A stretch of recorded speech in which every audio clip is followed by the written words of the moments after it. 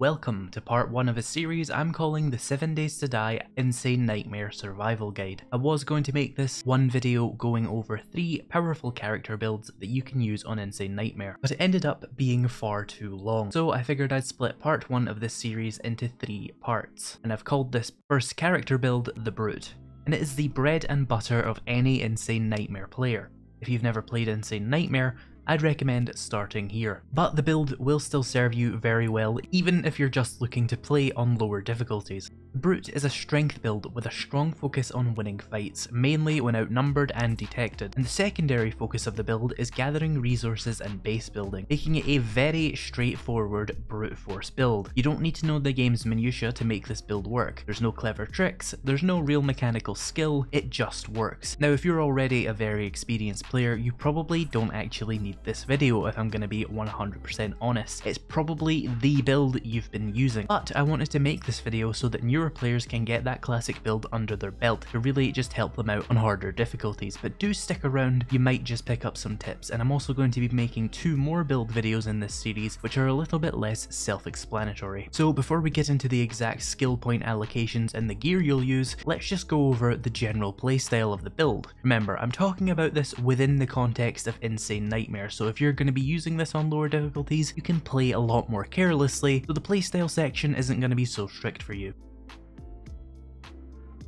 So as with any start of a 7 Days to Die playthrough, you're going to want to do your tutorial to get your 4 starting skill points. But after your starter quests, you're going to want to grind out fetch jobs to get easy money, XP, quest rewards, access to higher tier jobs, and a bicycle. When completing the fetch jobs, just grab the bag and run. You're not getting paid by the hour here. If you run out of fetches, feel free to try out the clear jobs, but remember, you're not very strong at the start of the game in Insane Nightmare, so you are risking it if you're not as confident in your early game gameplay. I'd also avoid buried supplies on Insane Nightmare. Getting swarmed by 3 zombies on the first day while you're knee deep in terrain is kind of just asking to die, so avoid that unless you have a strategy you like to use there. Overall, you're doing pretty good if you can get a couple days worth of tier 3 jobs done before your first horde night. I wouldn't really bother going into tier 4s for the first week, just grind out those tier 3s until you get some of the better rewards that this character build can get. 2 main priorities here are a level 3 or better steel club and a decent double barrel shotgun. You can get both of those as a tier 3 reward for the first horde night. But if you're slower, don't worry about it. You'll still survive if you remember to use your strength and your base to your advantage. If the trader has any wood and cobble, buy it and build yourself a completely fresh horde base from scratch for very easy XP. And I mean build it on like night 1. Make it next to a big rock so that you can mine stone and clay at night to get more cobblestone to upgrade your horde base even more. It'll really save your life if a dire wolf or a wandering horde shows up. You can go out at night and clear POIs if you want, but remember, ferals do a base of 50 damage on Insane Nightmare and they spawn at night. Your loot stage will be terrible, so unless you're specifically going after a wrench or a cooking pot or something like that, and you haven't been able to find it during the day, I'd recommend just sticking to your base and mining and building at night. By the way, keep an eye out for a wrench or a forge schematic in this build. You may want to craft a baseball bat or something like that before doing your tier 3 jobs. In general though, you'll want to go around and find as many traders as you can so that you can check their inventories and get more tier 1, tier 2 and tier 3 complete rewards. You'll definitely want a bicycle for one of the tier 1 completes. From your tier 2 completes, you're going to want to look out for a nail gun, and for your tier 3 completes, you're going to want to look out for chemistry stations. Those are probably the most valuable things that you'll be able to get from your early completion rewards. Once you find yourself with tier 4 jobs and have at least a double barrel shotgun and a good baseball bat or preferably a good steel club, go ahead and start grinding them out. In particular, you're looking for good pump action shotguns, which are a great weapon choice for your mid game. If you're playing Insane Nightmare, I would recommend you just stay away from tier 5 jobs in general. They're not worth the trouble in my opinion. You can get 3 to 4 tier 4s done in the same amount of time, and once you get to tier 4 complete at a trader, I'd recommend you stop leveling that trader until you get Daring Adventurer to rank 4, because you'll get a double reward for the tier 5 complete if you wait for it. You can get the tier 5 complete 5 times in any playthrough, So making sure you wait until you have Daring Adventurer 4 before getting it is a good choice so that you can get 10 fantastic reward items instead of just 5. Just in case you didn't know, you do not have to complete any tier 5 jobs to actually get the tier 5 complete reward. You can do it by doing a lot of tier 4s instead, which is more worthwhile in my opinion. Particular rewards that this build wants for its tier 5 completes are the legendary auto shotgun bundle, which will give you a guaranteed level 6 auto shotgun, and you'll also want the steel armor bonus bundle, which will provide you with a full set of level 5 to 6 steel armor, which on this difficulty setting for this build is a really strong choice. Remember, this is a brute force build, you're most likely going to take hits, so using steel armor once you get it is a good idea. Getting Daring Adventurer to level 4 before you get to tier 5 complete means you'll be able to take 2 rewards for the price of 1. Even if you get the 2 bundles you want, you should probably still work on getting all those traders to tier 5 complete over the course of your playthrough, because it can give you some of the best gear and items you can get in the game. The last thing you have to keep in mind with this playstyle is that it takes advantage of mining perks. So make sure you use them and build an extensive, beefy base so your resources aren't wasted, and you'll get a lot of free levels for doing what this build is meant to do. Now, the actual combat style for this build doesn't really need much elaboration, it is called the Brute. You'll be building for a character that can just beat every issue with heavy armor, shotguns, and either clubs or sledgehammers. Hit things with your weapons and outbox everything, it's pretty simple. So let's move on to the gear section.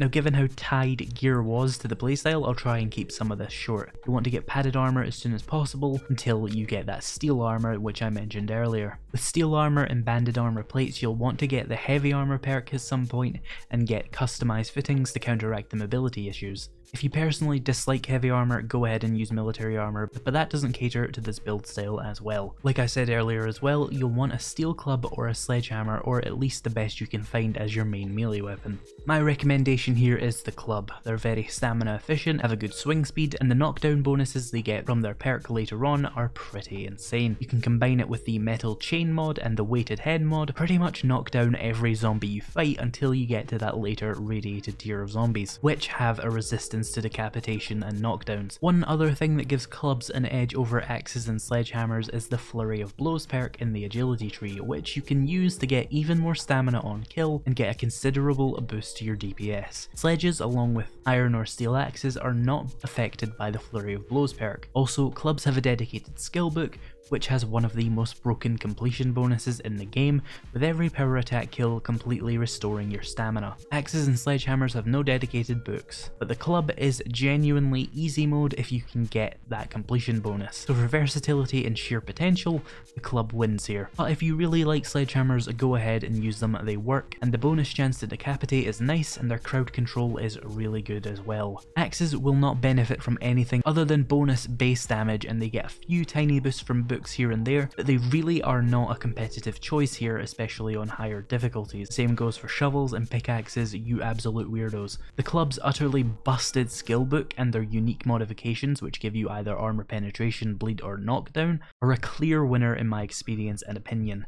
I'll still have someone in the comments explaining why they think axes are better, but I've given up on changing those people's minds. If all the things I just said didn't change your mind as to why you should be using either clubs or sledgehammers, what else can I tell you? For your primary ranged weapon, you'll want the best shotgun that you can get at any moment. Like I said, that legendary auto shotgun bundle will help you a lot and will be your end goal for weapons.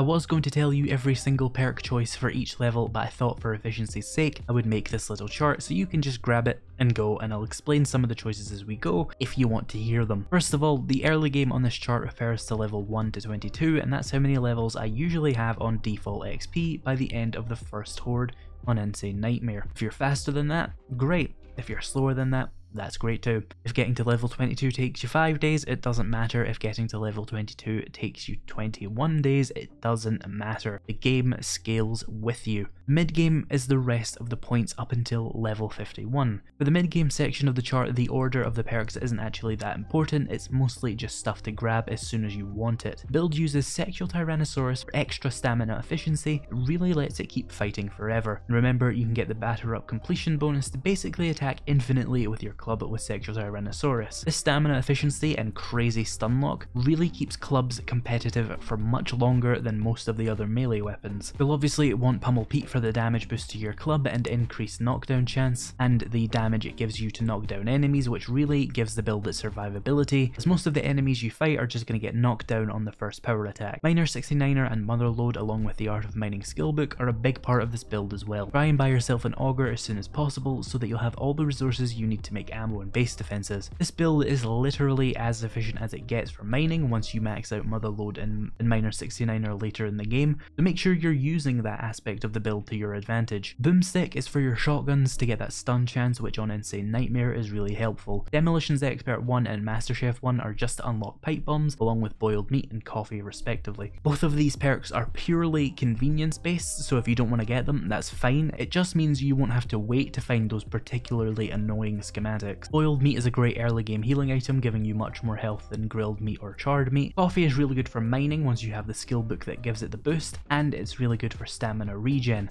And if you didn't know, pipe bombs are essentially just a free win on Horde Night. They'll stay competitive throughout your entire playthrough, guaranteed. They are a lot more efficient on Insane difficulty than either your club or your shotgun on Horde Night. Spam them out and the pipe bombs will kill everything, and your base should be able to take it as long as it's better than at least wood. Then in the mid game, we want to rush Daring Adventurer 4 for the reasons I said earlier, and you want to make sure that your skill investment into getting intellect this high isn't simply a waste of time, so you'll want to backfill better barter for easy access to things like augers, crucibles and vehicles, and advanced engineering to really maximize the efficiency of those resources as it reduces the cost of recipes at the forge. And then you'll want to get your intellect to 10 since you've come this far, and backfill advanced engineering and better barter again, and then if you want you can grab all of physician. Since this build is really designed to just smash through its problems, you can use physician to out heal anything, negating any need for farming or any fortitude perks or any kind of advanced cooking. With the last rank of physician, a first aid bandage will restore about 50 health, which is the equivalent of 10 hits from normal zombies on this difficulty assuming you're wearing steel armor, 5 hits from ferals or heavy zombies, but do keep in mind that the irradiated biker will probably still be able to outbox you, so you'll want to eliminate them extremely quickly with your shotgun whenever the time arises, which is where that stun bonus is really going to come in handy. Moving into the end game for this build, you can really take it wherever you want. It's probably worth doubling back and at least getting strength to 7 and maxing out all the perks that come with that, including your heavy armor, but it might not be worth going all the way to 10 because you're really only going to get level 5 clubs and shotguns with that, and that is a lot of skill point investment for essentially one rank of 2 different perks. Instead, pivoting a little bit and putting those points into agility and grabbing a flurry of blows, run and gun and parkour is a really good choice for this build, as parkour is just a really good perk, Run and gun is going to be good for your shotgun, and flurry of blows is going to be really good for your club. You can also get yourself gunslinger and start using pistols here and there if you want to. Alternatively, another good choice is perception, where you can max out demolitions expert and salvage operations. Salvage operations will give you all the scrap you need to make loads of traps, or you can sell it off for massive profits, which you can then turn into bullet casings, even if you ran out of other things to buy. And demolitions expert is of course going to make those pipe bombs even more useful, and at that point if you want to switch to contact grenades or a rocket launcher, that's also an option. If you want to pivot and go for fortitude and farming with passive healing and damage resistance, you can, and machine guns are a really good boost to this build, but it's really not as helpful as perception or agility, because your heavy armor and physician are going to be a lot more effective at doing what the fortitude perks do, at the cost of way less skill points. The Brute is a build defined by its namesake, brutality.